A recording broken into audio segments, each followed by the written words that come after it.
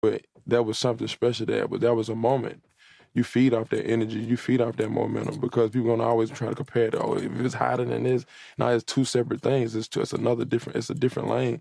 Hopefully this lane be longer than the lane that I created for when I had that driving force to put out those projects.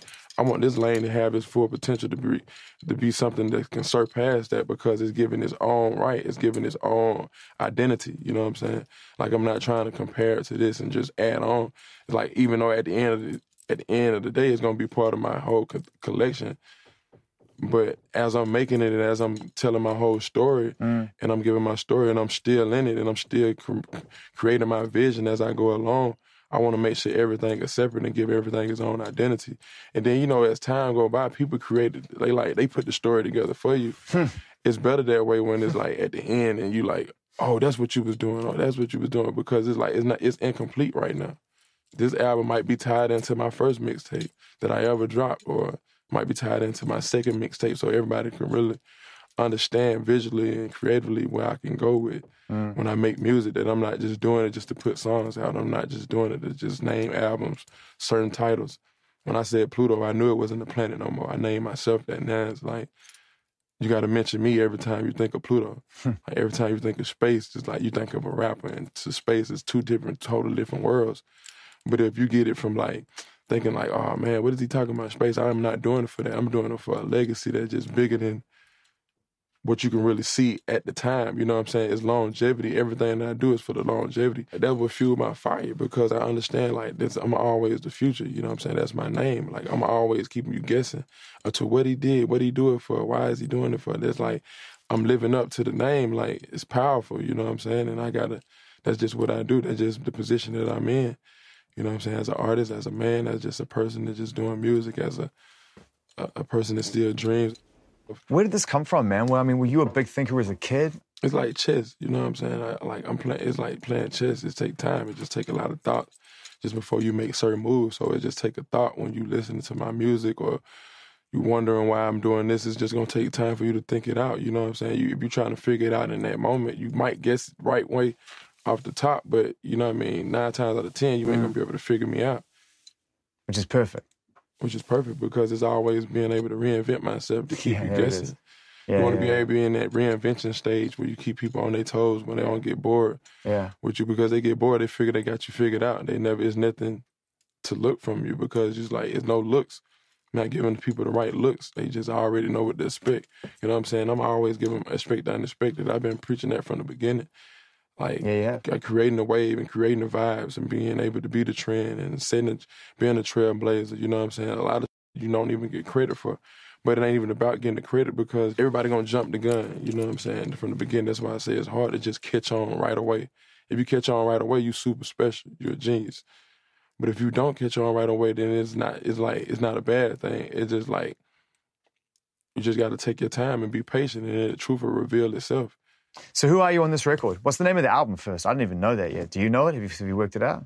Future Hendrix. It's called Future Hendrix. Finally, we get the Future Hendrix record. Finally. Hey, man. This has been years in the... I wanted to do it right, so I want to be able to put it behind me, just the whole name, Future Hendrix, and me being different. Man, I'm so happy about that. And me feeding off Jimi Hendrix and just what it represents to me as being different and someone to come from where I'm from to being able to just do it a different way than just what was expected. And that's just what Future Hendrix represent. It's just being different and just being different from your environment and being able to embrace it and being able to own it and walk with confidence and keep your head up and be proud about who the person you are and being different and embracing that, you know what I'm saying, that you're not like everyone else, being a person that want to stand out. And you couldn't have made the Future Hendrix record before because you hadn't gotten to that point yet in your life? I haven't got to the point yet in my life where I can be able to get to the Hendrix side and just really make my fans understand it. Until now, just from the dressing to just everything that has took place up until now. I was in the studio with you, what was it, 2-3 years ago? Right. And you were having this conversation then, man. That's like, I can vouch for this. You were saying people aren't ready for Future Hendrix. It's going to take years before Future Hendrix comes. So you're already thinking like, yeah, now's the time. I felt like it's the time. 2-3 years, just they wasn't ready. They wanted the future. They wanted the real sisters. They wanted me to be ratchetest, the most disrespectful shit. And I understand it. That's what music is. It make you just like feel different kind of ways. You know what I'm saying? And some of the grateful shit you can say, or just the most goddamn ignorant you could say, it moves someone else. It might move a person who got a master's degree in college and goddamn who went to college, or like it moved them. It means something else to them. It might be their inspiration to do something else in their life. You know what I'm saying? So you don't understand, like when you making music, it's just music move you in a different way.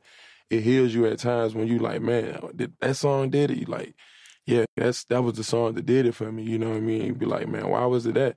It's just because of the music. It might speak to you in a different way than it speak to someone else. But that's why you got to give it your all when you do a song. You got to be yourself on it, because you never know who it might touch. And at the time, I felt like I wanted to touch the people that it needed to touch. You know what I'm saying? I wanted to touch on the people that felt like man, he might be over with, or man, can he bounce back from his relationship when his relationship was like pretty much the focal point of my career at times, when it was bigger than my career at times? Can he get bigger than his relationship was? You know what I'm saying? So it's just like to be able to get over that hump. It's just like Nas, Future, Hendrix. I had to get over that hump. I didn't want to give them Future, Hendrix before they understand that. You know what I'm saying? Trials and tribulations and paying dues, that's what it's about. That's what it's all about.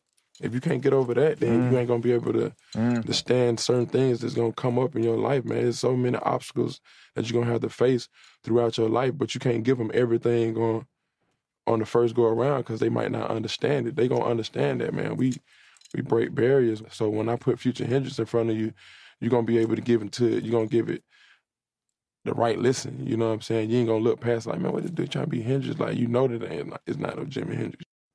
You know that. You know it's Future Hendrix. It's something totally different. You know I'm not playing the guitar. You know that, but people that know this over a period of time, if I would have did it a long time ago, they probably would have thought first off the rip that I got to have, like, he got to be playing the guitar. What is he doing? Like, is he doing some live band?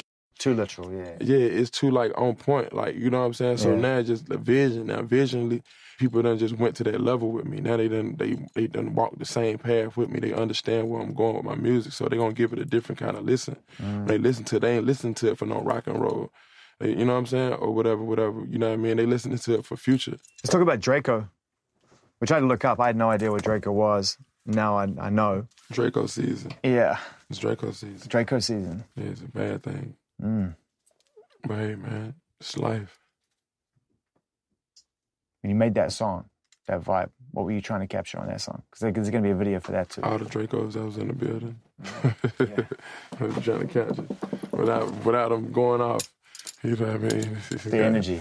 Yeah, the energy of it. That's what I was capturing. The Dracos that was around. You kept it in the family for the record as always. You know what I mean? It's you. It's 808 Mafia. It's Metro. Yeah, 808. We've been super close like this whole time.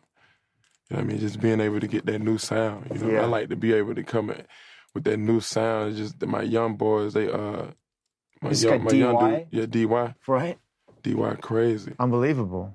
He the new dude. You did Super Trapper, right? He the next one. Yeah. Like DY, I always had that next one every time. Like I go and search for him. Because everyone gets busy. Because everyone else gets really busy, and then you always find time for each other. I found DY in the Chi-Town cut. Actually, Southside, found him in the Southside. My dude Southside for 808 Mafia. That's my little brother. But man, I'm glad that he a part of the project. I'm glad he even around. Like his energy is everything to me too. Like young, hungry, super talented.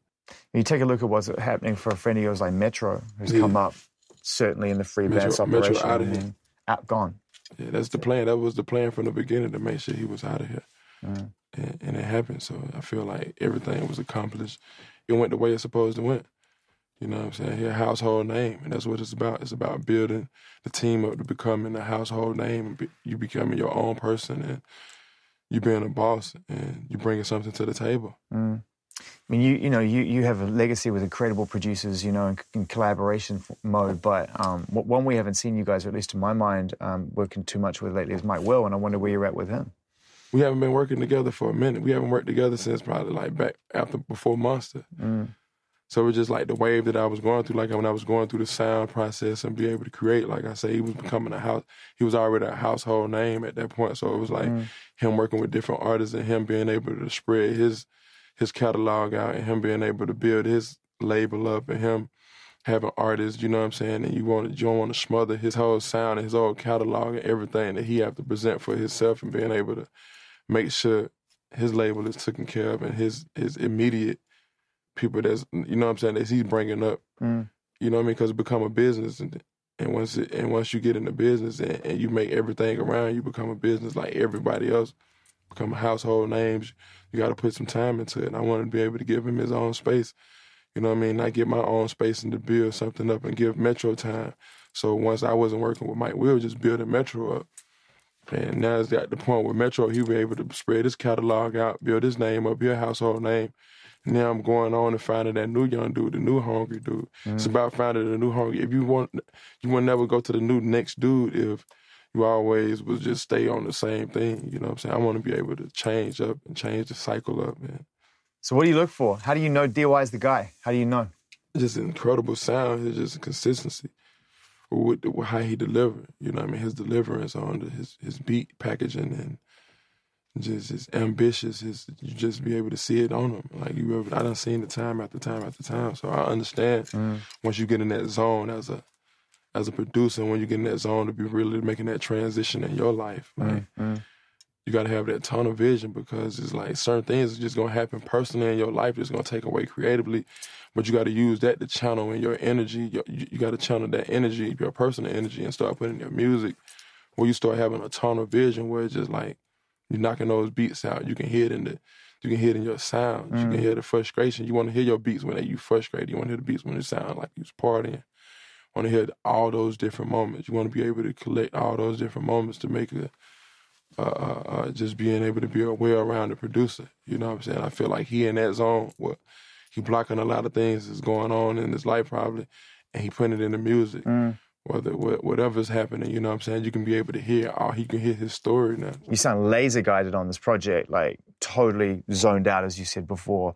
Everything switched to black, focused on one particular thing. Right. But you came out of some chaos. I mean, it's been tough. I mean, there's been some real stuff played out in public in the last couple of years. It's been tough, distracting, right? Yeah, it's been a lot of distractions. And that's what part of me turning my social media off. I don't want to be distracted. It's like when you first come in the game, you don't have distractions because nobody know you. So it's like, who gives a whatever they got to say about you. You know what I'm saying? And even if you don't care about it, certain people are giving it attention that's around you. So when people giving it attention, it's a distraction for you, and you aren't giving the mental state as when you first came out and you recorded, to oppose to now when you're dealing with so many distractions, you still trying to record the same music and touch the same people and expand those people and expand your fan base. You know what I'm saying? You got to be able to tune those distractions out. And it's hard sometimes to tune certain distractions out when you got to give it attention. And you have to respond to certain emails, you know what I'm saying? But at the end of the day, you just build your team up to be as strong as you. Then when you build your team up to be as strong as you be able to focus on the music where certain distractions, I can tune out because my team is just handling it. Yeah. If they handle it, certain things that they can handle, and certain things that I have to be there for, I just have to be there for. Was there a moment when it was the chaos was getting too much for you, when it was just too many cameras and too much attention and too much everything else kicking off around you at the same time? It's never enough attention because that's just the lifestyle I live. I understand we just cameras, everybody in here working. I know that just come with. If it wasn't a lot of people and it wasn't enough attention, then it's a problem. But there's such a thing as negative attention too. Then it just comes from life lived, right? And ultimately, because even negative attention, you try to hide as much as possible, but certain things just don't come out. People don't understand. You're a superstar. You're a global superstar. You're gonna come in contact with certain girls. You just can't keep y'all a secret. It's just hard because you want to tell all her friends. You want to tell her mama. She's just so excited about being next to a superstar, being next to Future. Want to be like, man, I'm in the studio with Future right now. You might want to tell somebody just record my music without me even telling them to record it. They just got their phone just sitting over, just like, because they're so excited to be in the studio session, being around me. They've been seeing me on TV. So you understand it, and then sometimes you like, man, I invite you into my personal space for a reason, like for it to be personal and not to be put out to public. So some people that don't understand that certain public that you put out can backfire, and it can work to my disadvantage for just being my image. It don't work to the disadvantage of me losing anything, but disadvantage as far as like, my image being out there, being perceived or being as the person that probably not me. They just paint a picture, and there's just so many different situations just paint a picture that's not me.